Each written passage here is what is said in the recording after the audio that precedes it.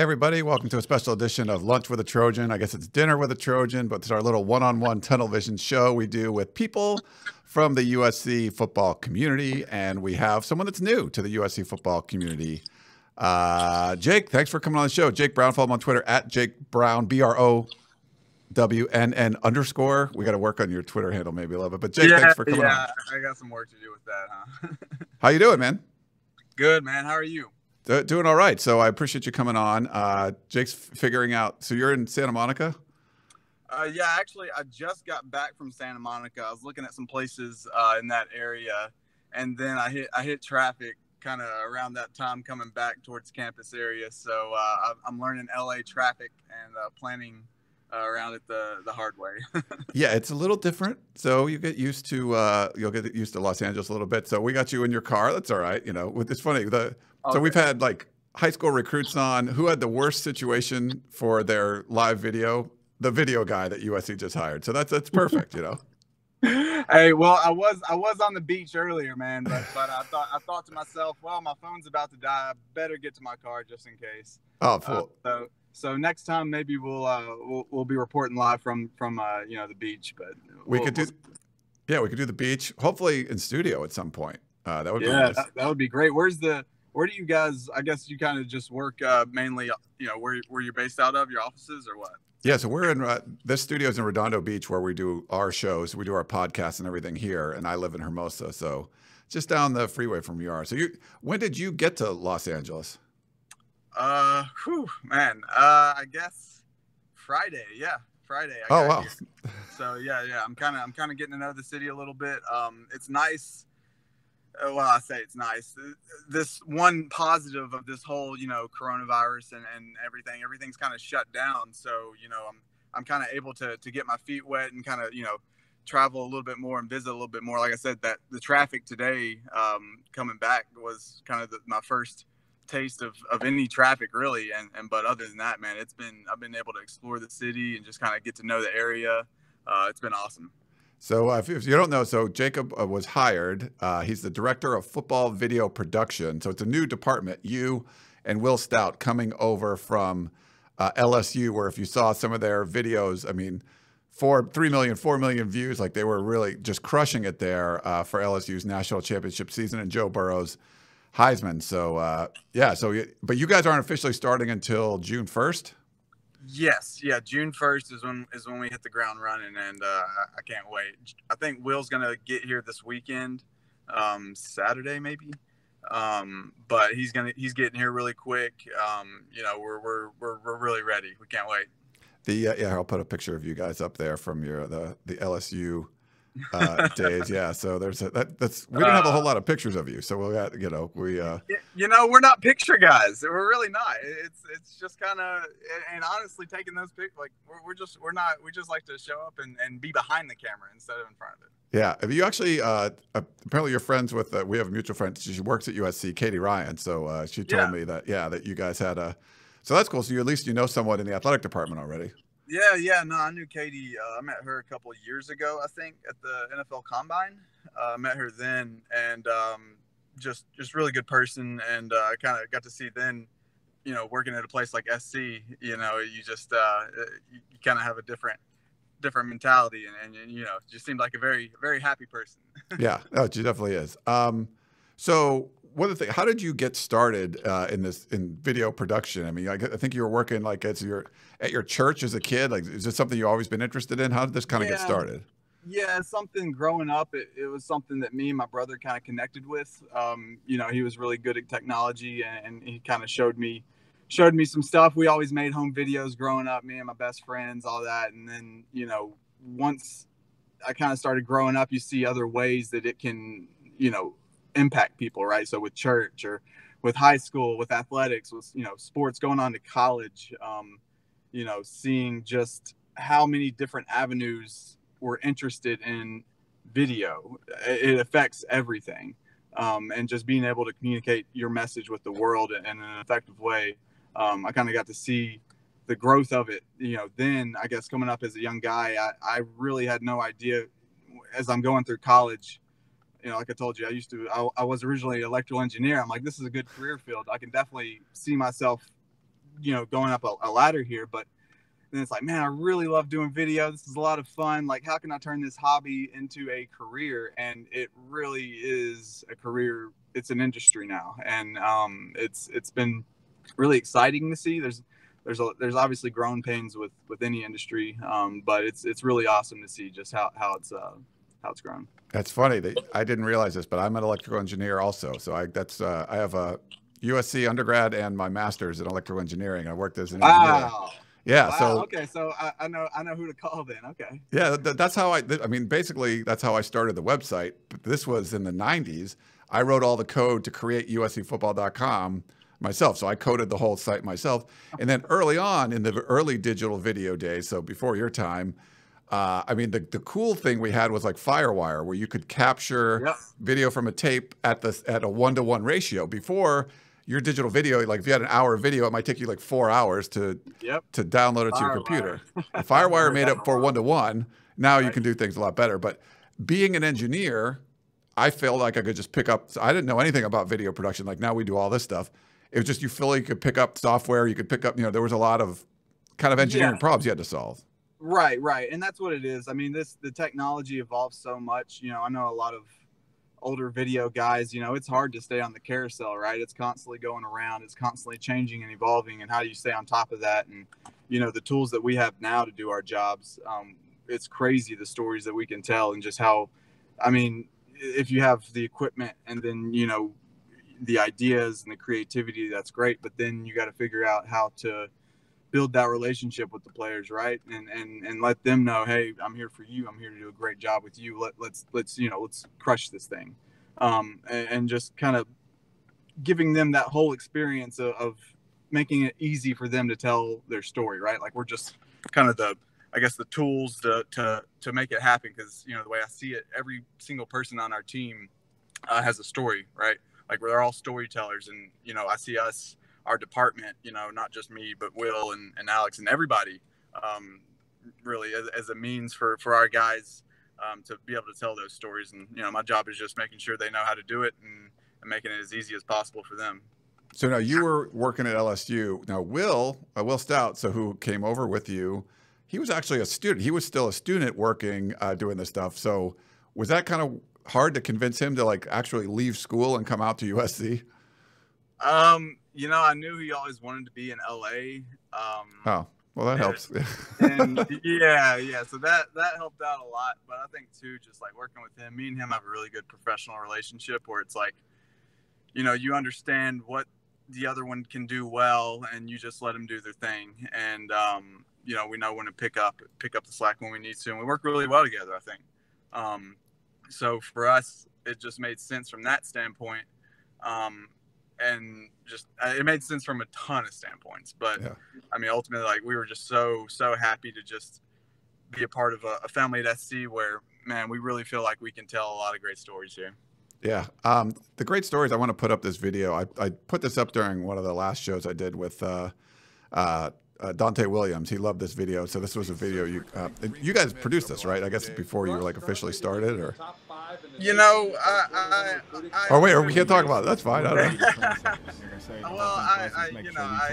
It's easy to find. I'll say this: it's easy to find the clips you need to tell stories, right? And everything's out there.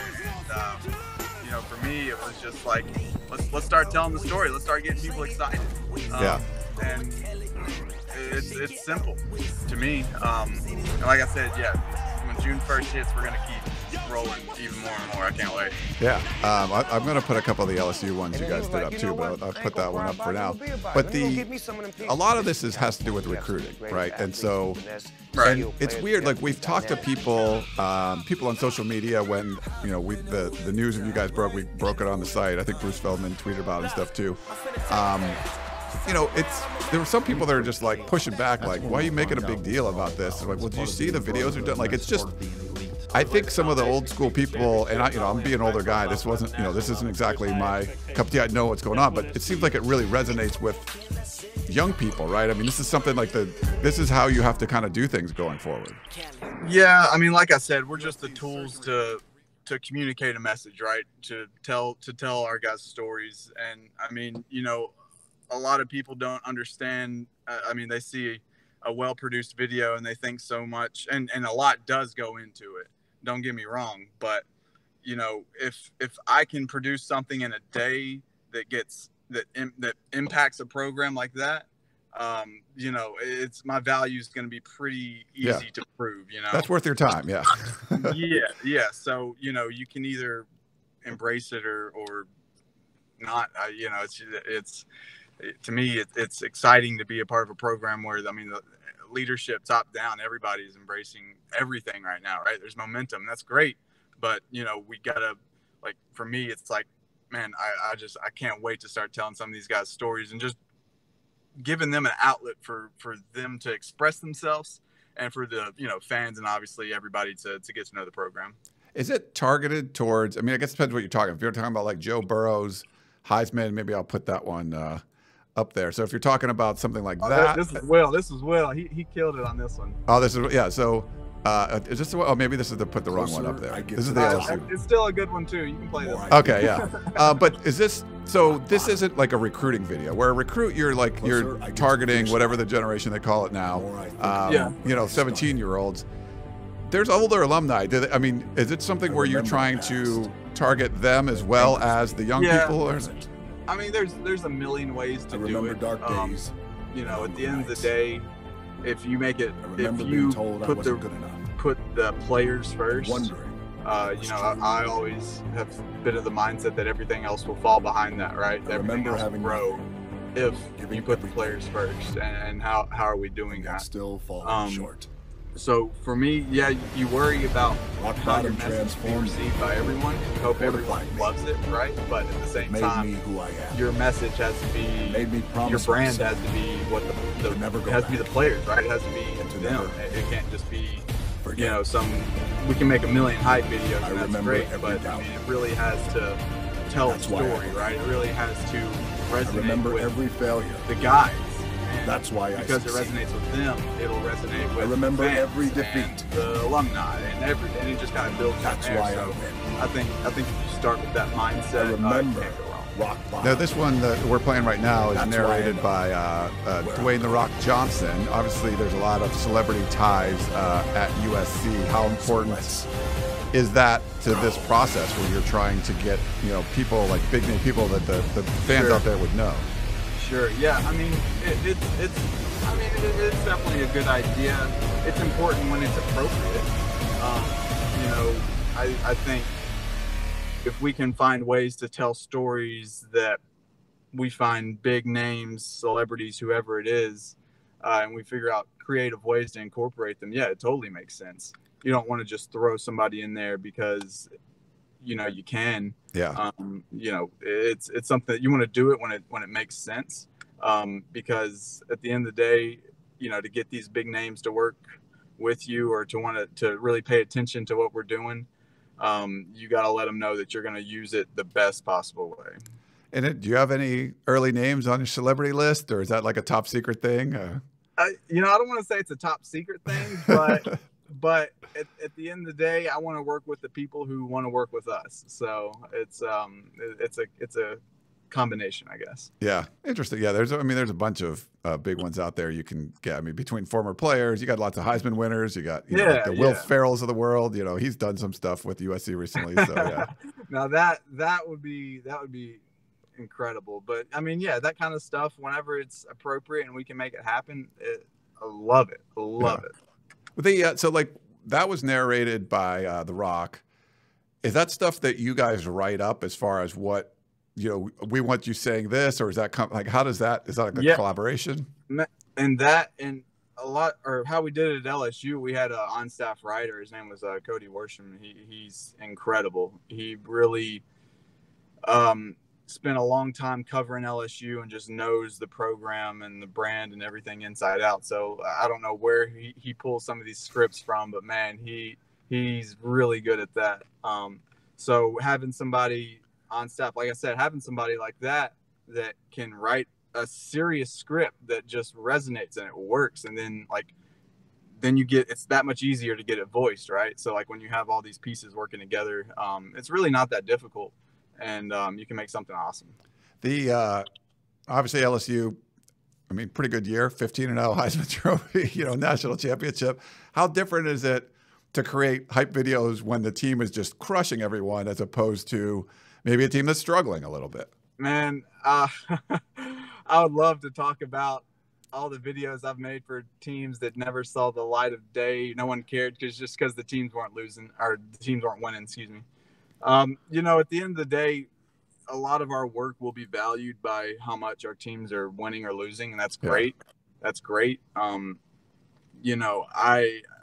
For me, I know my process and I know what works, and regardless of anything else, whatever tells the story of our team, we can tell that in a million ways. It doesn't have to be a hype video, or it doesn't have to be necessarily anything. We can make it whatever we want it to be. So whenever it's appropriate, we'll do that kind of stuff. When you're talking about creating these for different teams, social media is a big part of it. LSU's got a pretty big social media presence, significantly bigger than what USC has now. Is that something you have to incorporate? And is there any kind of maybe low-hanging fruit that you've seen to try to, increase that at USC? I guess, as far as the following number goes, to increase it, like that's definitely always a goal. That will come regardless.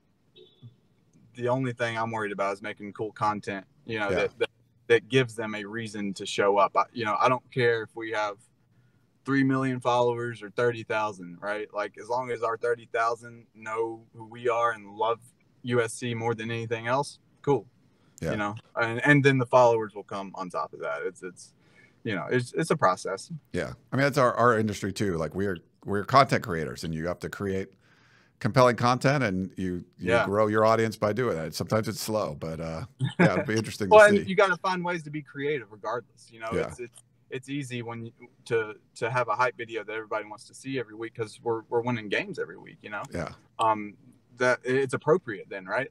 Like I said, you can't look at yourself as doing one thing. You just have to look at the whole.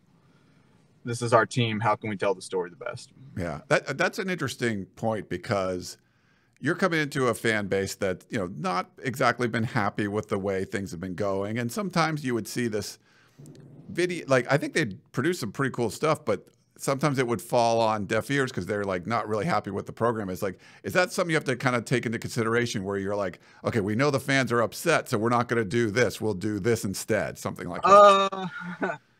Or is that like a slippery? That's tough to navigate, I would think. Nah, I don't really. I mean, you always want to be cognizant of what the fans think, obviously, as you're telling a message to them all the time. But for me, it's tough for me to say I make content decisions based on if the fans are going to like it, I guess, if that makes sense. You have to be cognizant of that kind of stuff to make the right decision. But at the end of the day, you have to be very confident in what you're doing. And if you're worried about what everybody thinks, how can you be confident? Yeah. What's the plan to integrate maybe some of the staff, or potential like interns or whatever from the USC Film School? Whatever we can do with that, we will. I think ultimately at the end of the day, like, I just love that we have such a creative community here in LA and USC and that film school in general.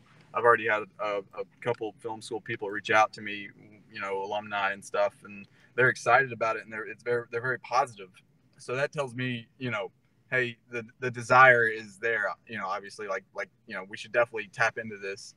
And then from there, it's just creating the value. Like, we got to make sure every kid that we're working with knows that what they're doing is important, but at the same time, they're getting something out of it as well. So, there's value for both sides. And I think when you really do teach them great tools to make, to do great work, everybody wins. So it should be pretty simple.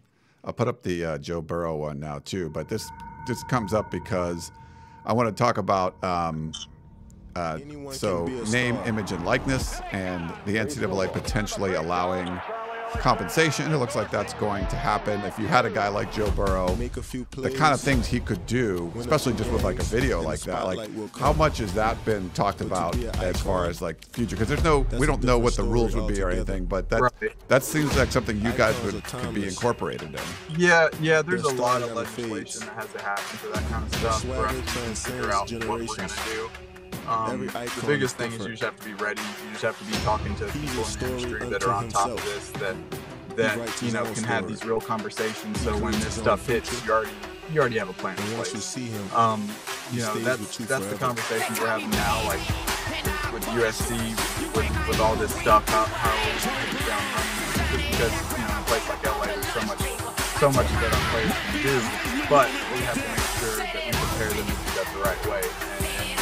And there's definitely going to be a process with this.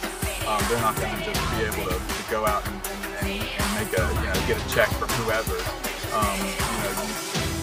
I've got a feeling that you're going to have to really keep up with everything. Our compliance guys are going to have a lot of fun. But the better that we can be organized and prepared for that.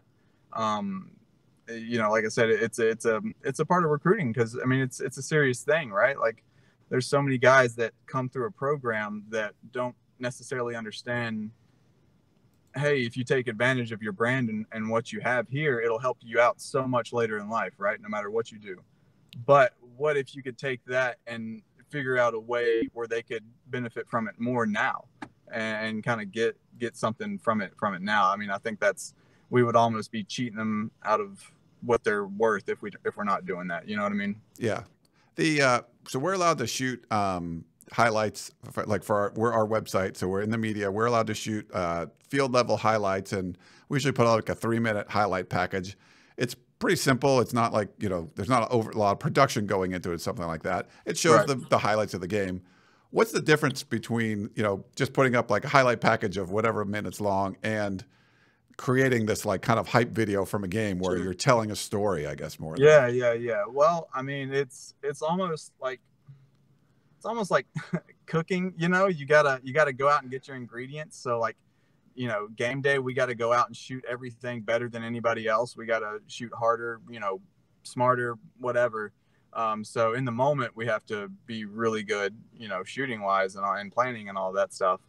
And then just figuring out, everything on top of that. There's a lot that goes into it. Yeah. How many shooters do you usually have at a game like that for you guys? Man, however many we can have. It's nice if you have like 3 shooters that are working together really well.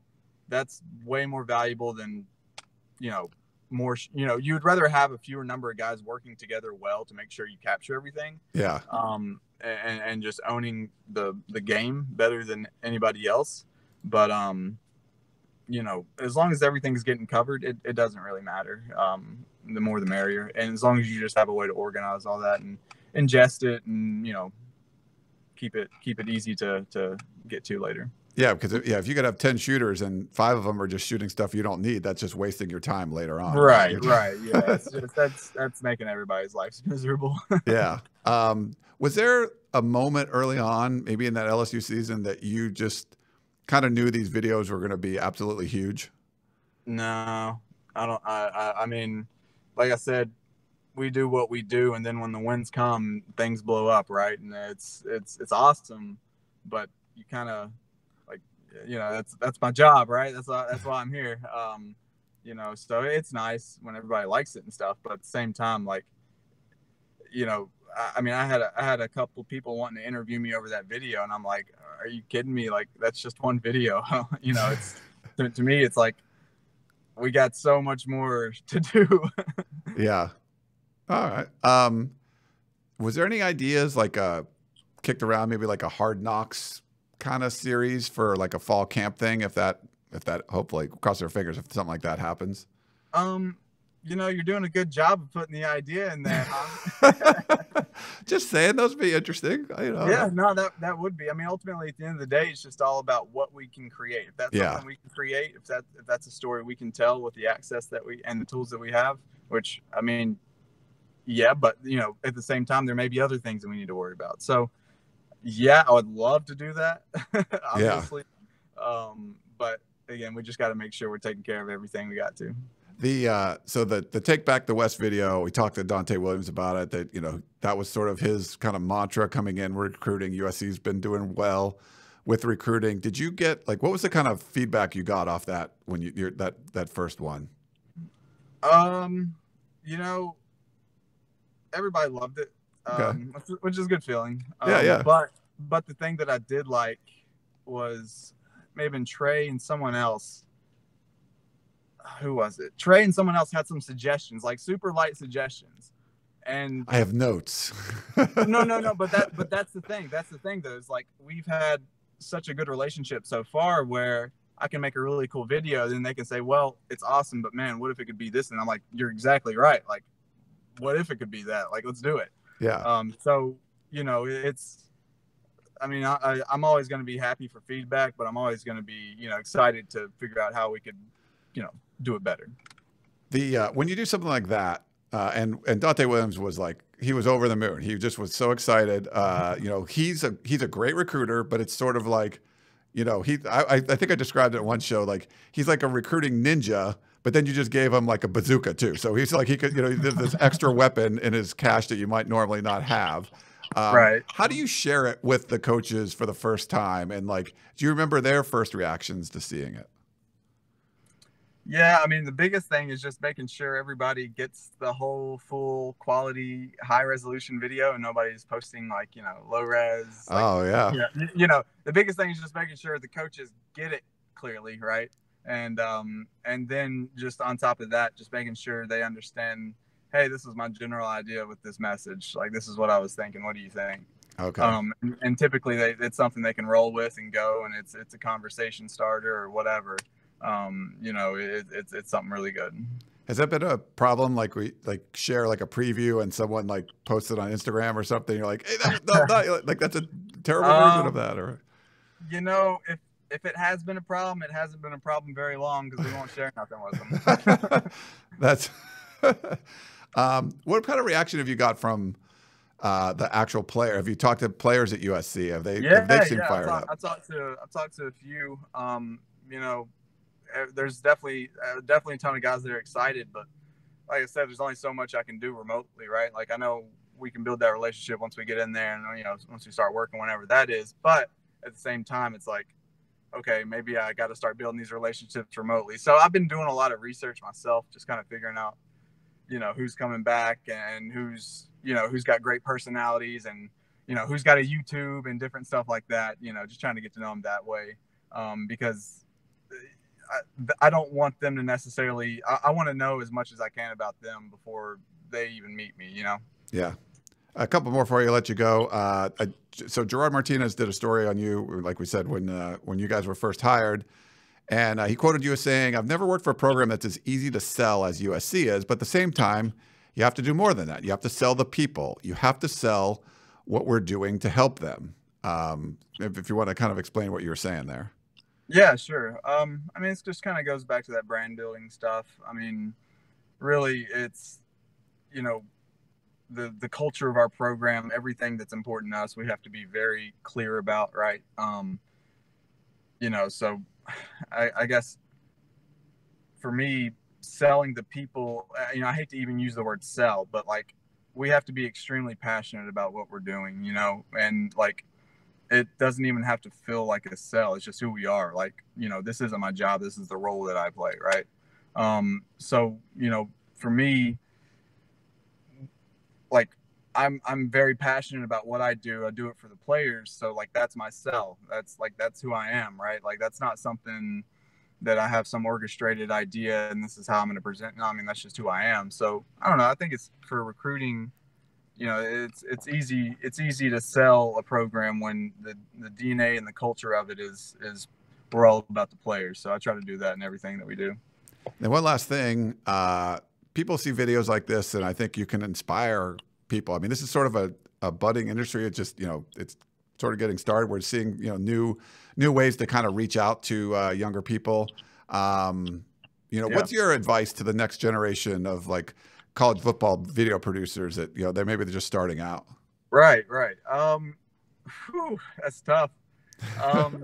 Be ready to take a lot of jobs that you won't like, that you won't get paid a lot of money in, but just network all you can, make great work all you can, and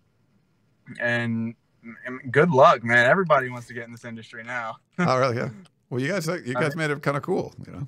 Well, I mean, no, just there's so many kids now that want to be, you know, that want to do creative stuff, and they see, you know, athletics as an easy way to do that, and it's true. But at the same time, you have to, you know, figure out what you can bring to a program that nobody else can. So, yeah. You know, a lot of people can do cool videos. What else can you do?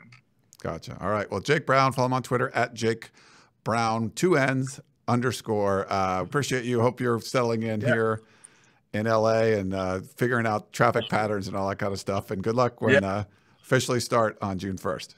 Thank you. Thank you. Yeah. The biggest thing for me now is figuring out who can cut my hair and when they open up. But that's the next thing that I got to figure out. Yeah. I don't know what in Louisiana, where they open up, did they have stuff open or was it pretty closed? It was pretty open. Nobody was cutting hair yet, but yeah, I don't know what. I think that's phase 3 for the California plan, but we're 2 now. I don't know. It all moves I might together. have to cut my own, whatever. Just do it. I got the beard going. You got some beard going too. That's pretty good.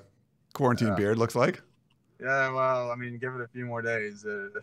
Yeah, so you don't have all this gray. That's where it just kind of just get lazy. You can dye that. Come on now. That's true. Yeah, I could. You can work with that. The whole point of the quarantine beard is to not care. So just whatever happens, happens.